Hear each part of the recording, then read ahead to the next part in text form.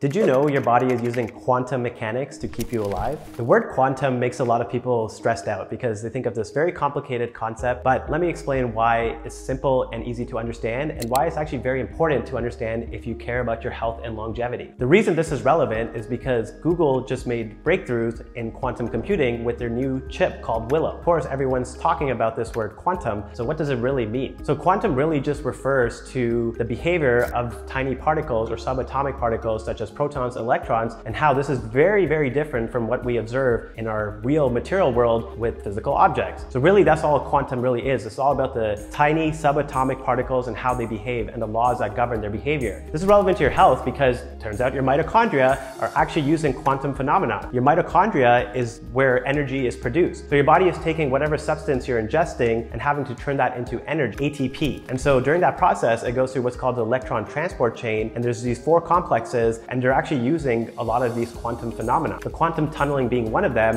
and quantum coherence being another one. But over time, your mitochondria don't work as well, and so these quantum phenomena that are governing their ability to work effectively also start getting dysregulated. So you get leakage of these electrons, and they can start damaging things. They can damage your cell membrane, and then protons can also go in places they're not supposed to and damage the DNA. So this over time can lead to oxidative stress and mutations, and this is really what we think is the root cause of aging.